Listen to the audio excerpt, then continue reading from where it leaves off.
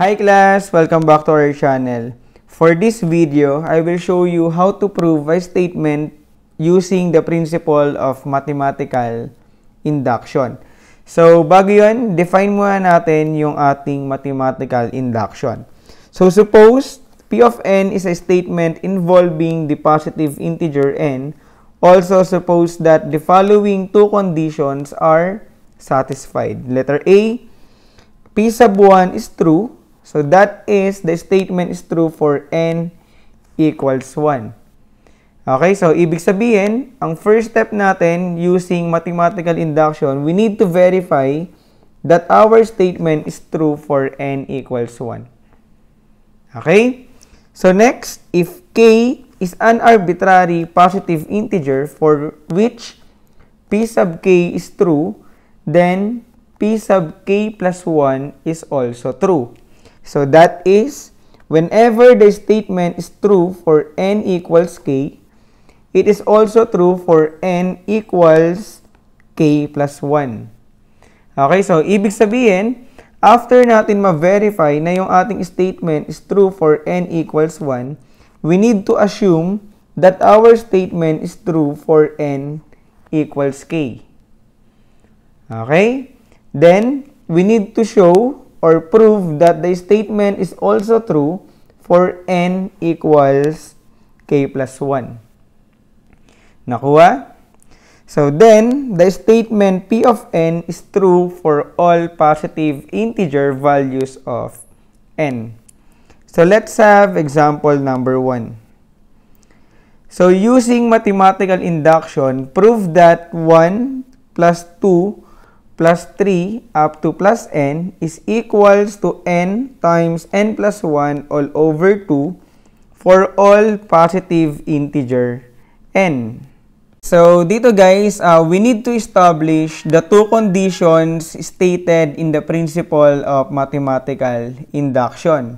So, ang first step natin guys, we need to show that n equals 1 is true.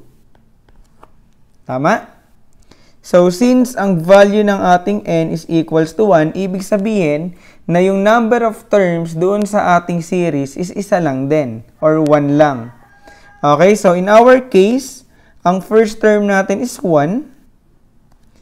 Okay, so that is equals to n times n plus 1 all over 2. So, in our case, ang n natin is 1. So, that is 1 times 1 plus 1 all over 2. Tama? So, simplify natin to guys. We have 1 is equals to 1 times 1 plus 1. So, this is 2 all over 2. So, as you can see guys, na meron tayong 2 doon sa ating numerator and denominator. So, pwede natin itong cancelin. Tama? So, we have 1 equals 1. Okay? So, hence, the formula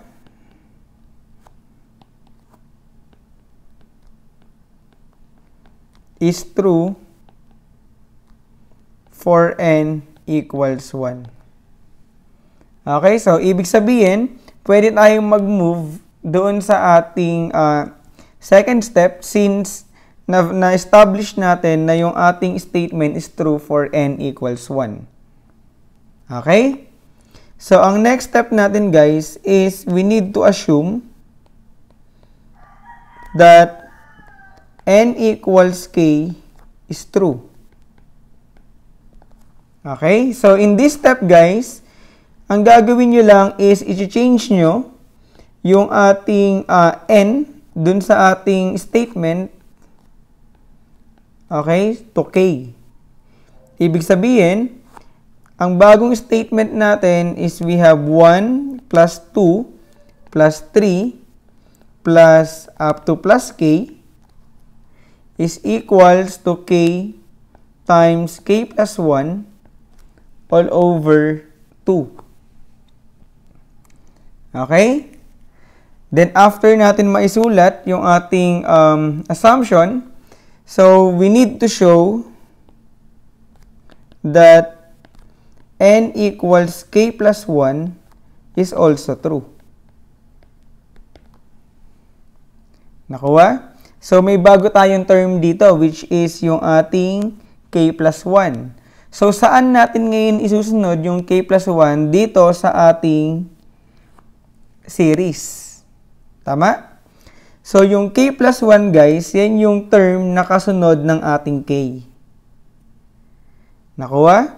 So, ibig sabihin, ang series natin ngayon is magiging 1 plus 2 plus 3 plus k. Then, after nung k, ang next natin dito is yung ating k plus 1. Nakuha? So, since n is equals to k plus 1, ibig sabihin, yung n dito guys sa ating statement is magiging k plus 1 din. Tama? So, that is, this series is now equals to k plus 1 times k plus 1 plus 1 all over 2. Nakuha? So, after natin ngayon, marirewrite itong ating series. Ito na ngayon yung ating magiging working equation to show that n equals k plus 1 is true. Okay, so magpo-prove na tayo, guys. So, ang first step nyo dito, guys, as you can see, na this series is the same, guys, dito sa ating assumption. Okay? So, this series is equals to k times k plus 1 all over 2. Ibig sabihin, pwede nating i-substitute itong ating expression dun sa ating series. Tama? So, we have k times k plus 1 all over 2. Then, meron tayo ditong additional term. We have plus k plus 1. Nakuha? So, this equals to k plus 1 times k plus 1 plus 1. So, ang sum natin dito is 2 all over 2. Okay? So, ang gagawin natin ngayon, kailangan mapakita natin na itong left side ng ating equation is the same as nung expression natin doon sa right side. Okay? So, since yung nasa right side natin is nakasulat as a single fraction, so, kailangan i-combine natin itong ating expression. Okay? So, since may denominator tayo, which is 2, then yung k plus 1 natin is understood na may denominator na 1. Tama? So, ibig sabihin, ang LCD natin dito is equals to 2. Okay? So, simplify natin to, guys. 2 divided by 2. So, ang sagot natin dyan is 1. Then, imumultiply natin dun sa numerator. We have k times k plus 1. Okay? Then, plus LCD, which is 2 divided by 1. So, that's 2. Times natin dun sa numerator, we have k plus 1. Okay? Then, dito guys, gagawan na natin to ng paraan para maging kamukha niya yung ating nasa right side. Okay? So, dito sa ating numerator, kung mapapansin nyo, meron silang common binomial. Okay? Yung k plus 1, dito sa ating, sa unang part, is meron ding k plus 1 doon sa ating second part ng ating expression. So, ibig sabihin, pwede natin yan i-factor out or ilalabas natin. Okay? So, kung i-factor out natin yung ating k plus 1, so, ano ngayon yung matitira doon sa loob? Una, we have 1 times k. So, that's k. Tama? So, since nilabas na natin yung k plus 1, so wala na siya dyan. Then, plus. So, dito meron tayong 2. Then, since finactor out natin yung k plus 1, so wala nang kasama yung ating 2. Tama? So, this is all over 2.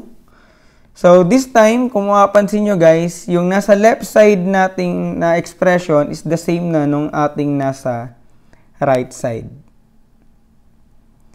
Tama? So therefore, we have proven the two conditions required by the principle of mathematical induction. So, therefore, ano ngayon yung ating magiging conclusion?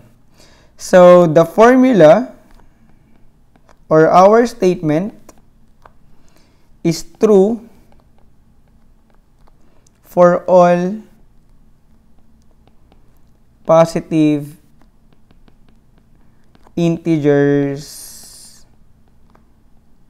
n. Okay, so ito na yung ating end of proof.